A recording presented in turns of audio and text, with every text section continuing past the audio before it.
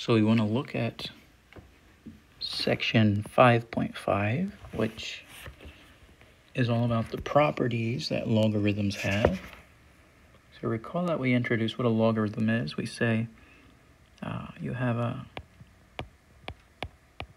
positive number a, and it's not equal to 1.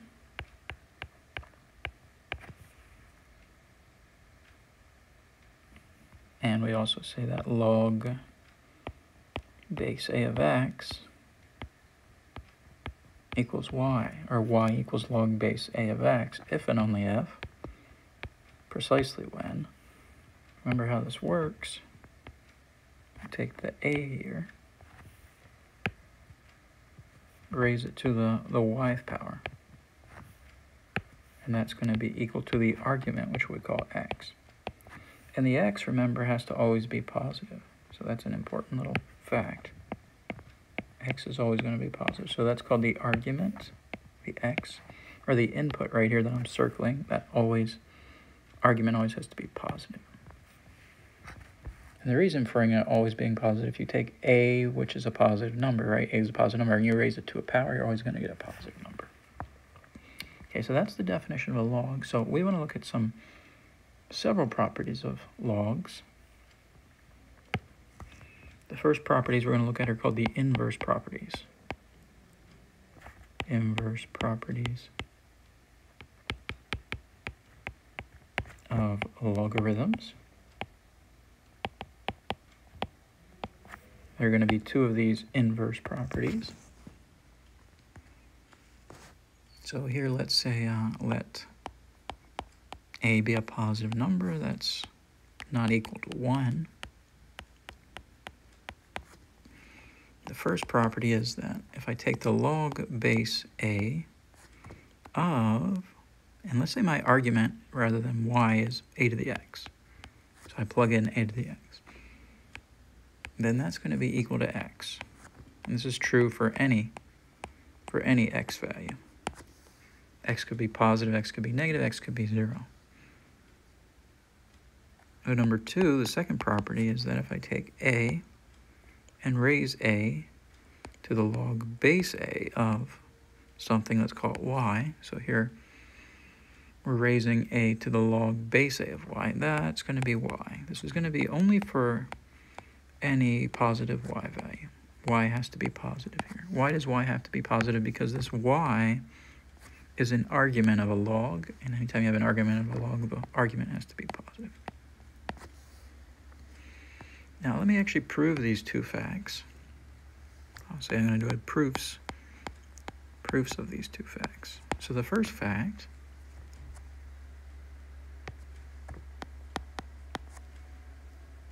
let's think about this carefully. Let's pretend it is true. Let's say that the log base a of a to the x equals x. Let's pretend that's true. If that is true, then that's equivalent to saying, so we're going to write down the logarithmic base a as the exponential base a. You take a and you raise it to the x power, then that should be equal to what's inside of the argument, a to the x. And if they're equal, then we're in good shape. So is that true? Is a to the x equal to a to the x? Yes, which is true.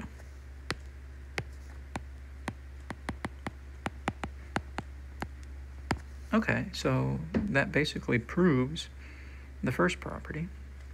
Now the second property, so let's say I have a raised to the log base a of y equals y. Let's pretend that's true. So if that's true, that's saying the same thing as, let's think about that carefully. So I'm going to go in the reverse direction. So this time I'm starting off with an exponential expression, right? An exponential expression.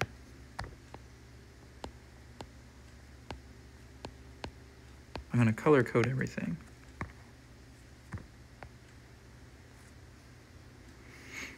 So remember how you rewrite this as a log. So you'd start off with the exponential base is base a, so we're going to make that our logarithmic base. So we'll write log base a.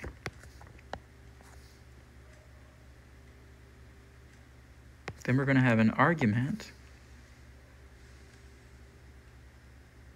and then we're going to have a right-hand side of the equation. So remember how this works. You take a, and the exponent of a goes on the right-hand side of the equation. That would be the log base a of y, right? That's our blue exponent. And then you draw back an arrow to the argument, and what's in the argument? Well, it's this green thing, the y on the right-hand side.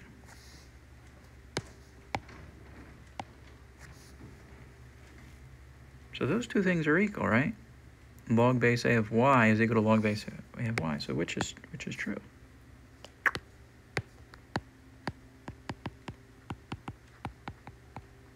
So that means our original expression back here, underlined, is true. Okay, so those are proofs of those two.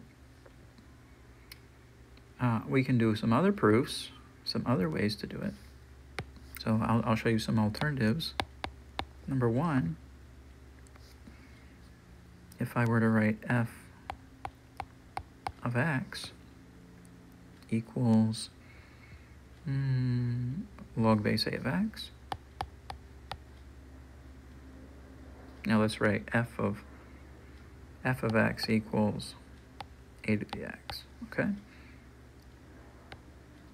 So let's write that down first.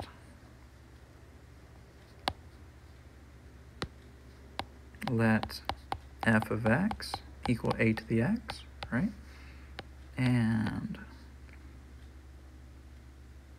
f inverse of x, we'll say f inverse of y is log base a of y.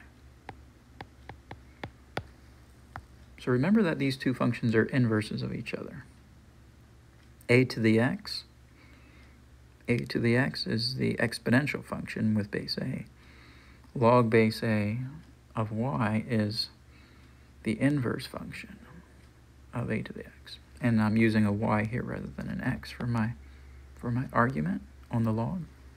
Now, if these are actually inverse functions, you should be able to compose them. And the functions will basically cancel out. Let's see. So I'm going to do f. Which one do I want to do first? I'll do f inverse on the outside. F inverse composed with f of x. So if you do the composition, you leave the f inverse on the outside and the f of x goes on the inside. And then you have f inverse of, on the inside, where f of x is, you're going to replace that with an a to the x. And then in place of the y in the inverse function, which is the logarithmic function, you'll plug in a to the x. So you have log base a of a to the x. Now, because we know that f inverse is the inverse of f, right? These two functions that I'm underlining in red are inverses. This should turn out to simply be, they should basically cancel out and just give me x.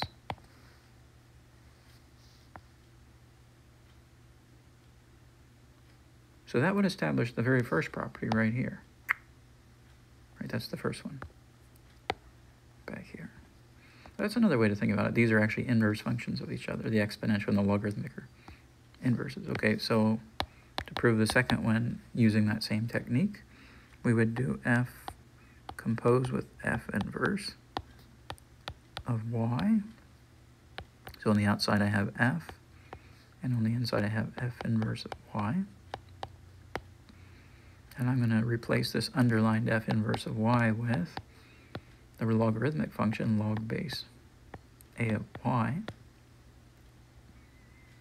And then I'm going to take log base a of y and plug it into the f of x function in place of the x. I'm going to have a raised to the, rather than putting an x up there, I'm going to plug in right here log base a of y. Now, because f and f inverse right here are inverse functions, and they should cancel out, and you should simply get y. And that's actually the second property right here, right? Yeah, so that's another way to prove those, using the fact that they're inverse functions of each other. These are called the inverse properties.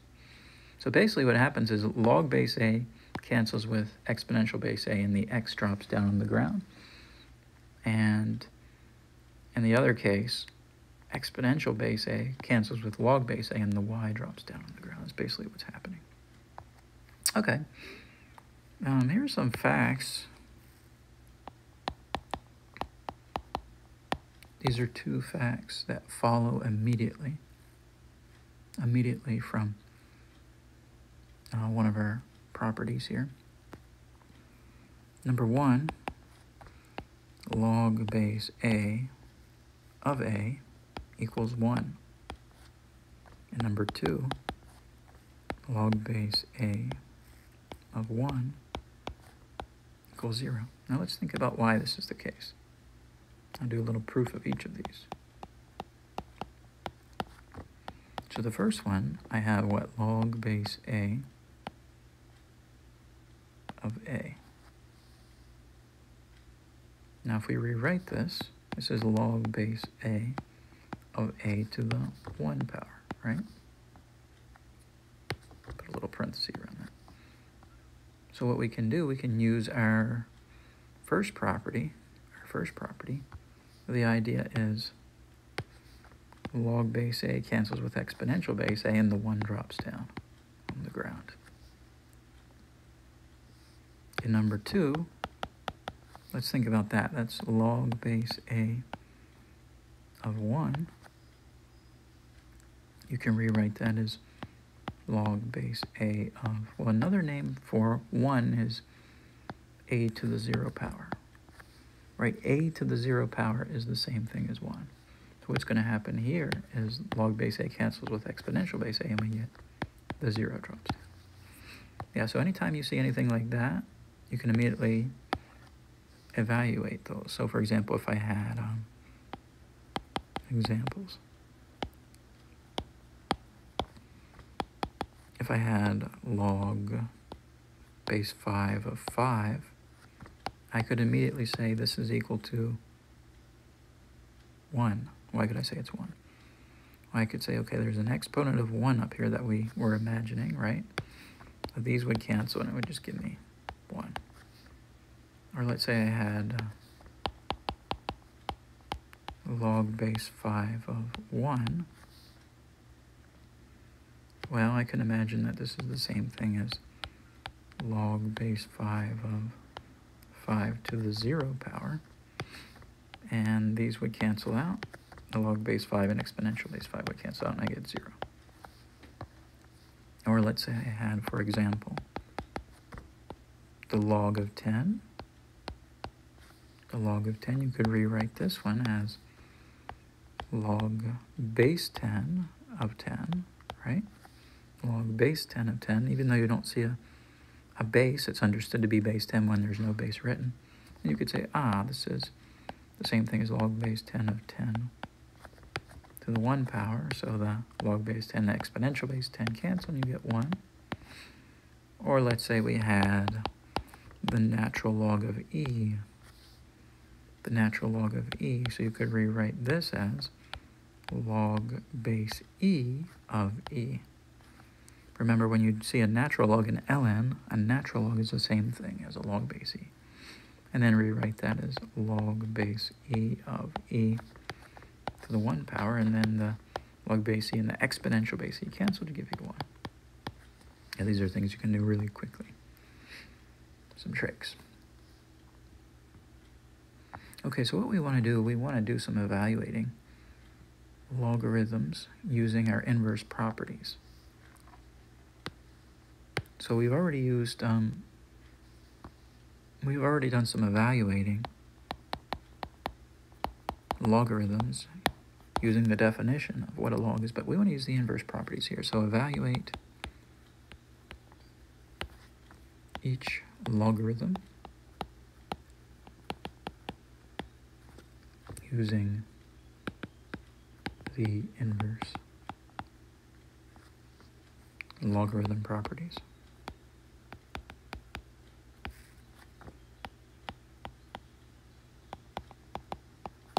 So the main properties, remember, we have log base a of a to the x equals x. And the second one is, I'll call this one a and this one b, let's say. A to the log base a of y equals y. And it actually turns out it's the first one we're going to be using all the time, the first one. So the second one isn't even going to really be used. We're not even going to use it here. I don't think so anyway. Maybe. We'll see. Okay, let's do some problems. So log base 7 of 49 to the 1010.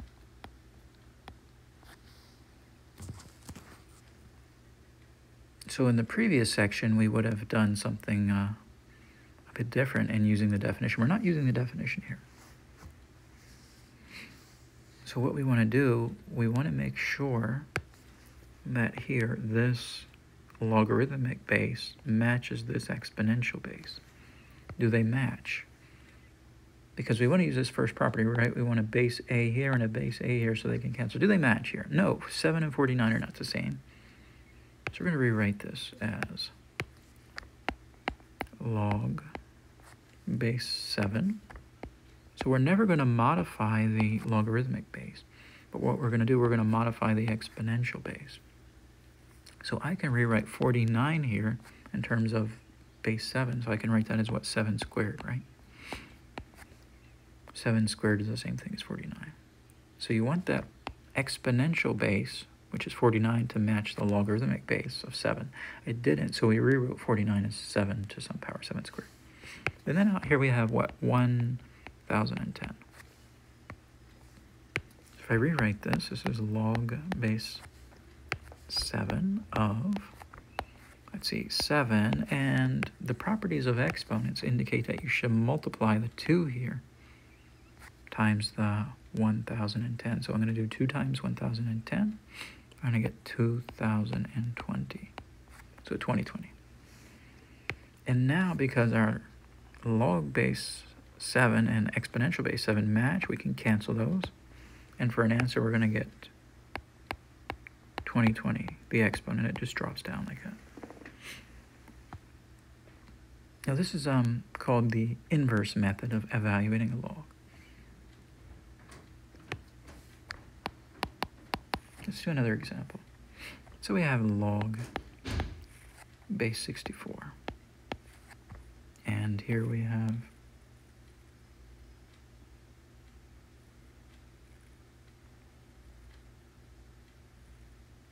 oh, let's not do that one yet. We'll do something else. Something simpler. Log base 3 of 9. Log base 3 of 9. So basically we're going to look at this logarithmic base and this exponential base and see if they're the same. If they're not, then we're going to have to modify the logarithmic base. I'm sorry, the exponential base. So the logarithmic base is never going to be modified. You're always going to keep the logarithmic base, but the exponential you can modify. So we have a log with a base 3. So we want the exponential base to be base 3. So how can we rewrite 9 in terms of base 3? We can write that as what? 3 to the second power. 3 to the second power. So now that the log base 3 matches the exponential base 3, we can cancel these. And essentially what happens is this 2 drops down, and that's our answer. Okay, number 3. Let's see, we have log base 13 of 1 over 169. So here my log base is 13. So I'm not going to change that. I want to keep log base 13. But I want to think about my exponential base here. So I have a fraction here, so I'm going to leave it as a fraction initially. I'm going to write 1 over. Can we rewrite 169 as 13 to some power? right? We want that 169 to have a base 13, so is it 13 to some power? Yeah, 13 squared, right? 13 to the second power is 169. Now notice because this is on bottom, because this 13 squared is on bottom, we don't like that, right? We're not happy about it being on bottom, so we're going to have to take that up top. So I'm going to take that up top. I'm going to write that as 13 to the minus 2 power. Remember, when you have something on bottom, you can take it up top and it becomes a negative exponent. Now that we have a logarithmic base 13 matching with our exponential base 13, and the exponential base 13 is back up top, we can just cancel those and we get for an answer minus 2, negative 2. Okay, here's a number 4. Let's say we have a log base 121 of 11.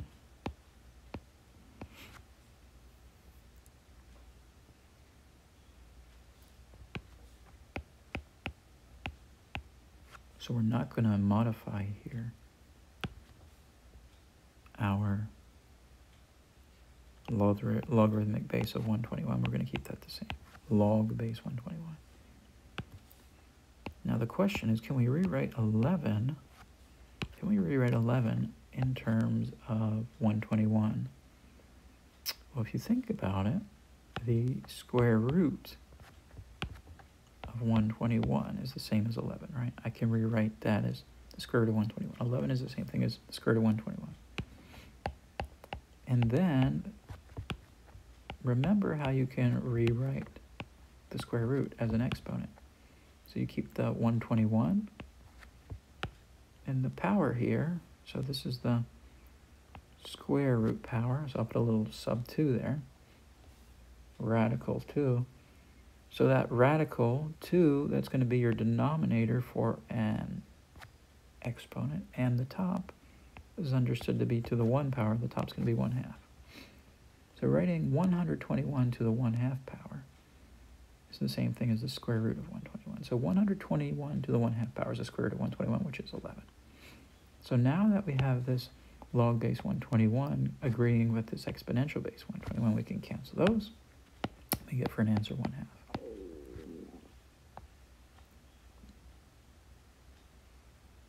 Okay, so you have to know those fractional powers sometimes. Fractional powers are the same things as radicals. Okay, let's do a number 5 here.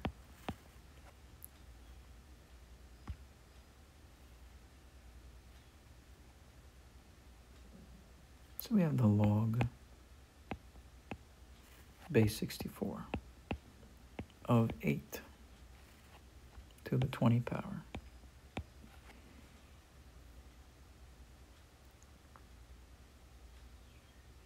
So I'm going to rewrite this as log base 64. I'm never going to change my logarithmic base.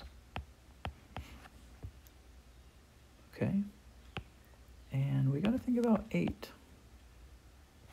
We want 8 ultimately in terms of exponential base 64. Now think about how 8 compares to 64. How does 8 compare to 64? Well, 8 is actually the square root, right? 64. 8 is the square root of 64. And then we have this exponent of 20 out here. Don't forget your exponent of 20. So I'm going to write that out there. Okay, so now what I'm going to do, I'm going to write log base 64. I'm going to rewrite what we have, the square root of 64 raised to the 20 power. I'm going to write that in terms of its fractional exponent. So this square root of 64, that's going to be 64. And when you write the fraction, so it's understood to be a square root, so we're going to put a 2 on bottom of our fractional exponent. On top goes this exponent of 20. That's outside of the square root. We get 20 over 2. 20 over 2. So I can reduce this, writing log base 64 of 64 to the, what's 20 over 2? 20 over 2, 20 divided by 2 is 10. So now things are in a really nice form where I can match up the log base 64 with the exponential base 64, and we can cancel those, and we get simply 10 for an answer.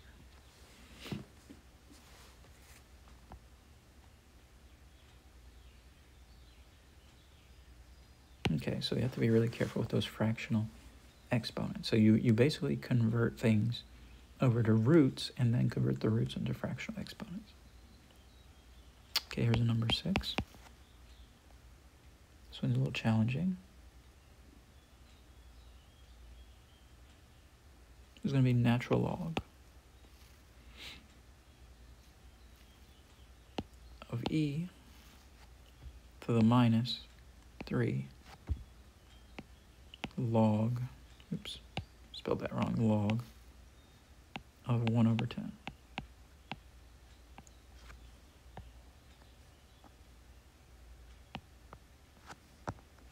Okay, so I'm going to make sure everything's written out nicely. So remember the natural log here. The natural log is the same thing as the log base e. And then inside of that, we have this e right here, right? And then we have a minus 3 log. Now that green log, that's the same thing as log base 10, right? Log base 10. And then inside of the parentheses, we have 1/10. Okay, so the first thing we can do here, we can cancel out the log base e with the exponential base e. So that's the first simplification that can occur. And that would give us minus 3 log base 10 of 1/10. Now notice how this base 10 on the log matches with this 10 here in the denominator. Now, unfortunately, that 10 is downstairs in the denominator, so we have to rewrite things a bit. We're going to keep the minus 3 where it is. We're going to keep the log with the base 10 where it is. And we're going to rewrite the argument here. 1/10, we can write that as 10 to the minus 1 power. Right? If you have a fraction, if you have something on bottom, you can take it up top and make it a minus power. So it's understood to be 10 to the 1 on bottom, so you take it up top, it's 10 to the negative 1 on top. Okay, so now what we're going to do, we're going to match up this log base 10 and this exponential base 10, and we're going to cancel those out. So we'll get a minus 3 multiplied by this negative 1 that drops down. Negative 1 is coming from that exponent. And those multiply together to give you simply 3 for a final answer. Okay, so that's a tricky one. Now let's do one more tricky one. It's a number 7, I guess. For number 7, we have the log of e raised to the natural log of 1 over 1,000. So far, we've primarily been using this property. Right, if the log base a of, if you have the log base a of a to the x, these cancel out and you get simply x. But we haven't really used the other one, a raised to the log base a of something, let's call it y. These cancel out. I'll cancel them in the opposite direction, like these cancel out, and you just get simply a y. So we haven't used that second property. I said we probably wouldn't use it. Actually, we do use it in this problem. Let's see how it works. So let's rewrite this. So first of all, when I write down the log, that's understood to be log base 10. Okay? And then, in parentheses here, I'm going to have, let's see, e to the ln. What's ln the same as? Ln is the same thing as log base e. And then in this parentheses here, we have 1 over 1,000. So I'm going to use this property b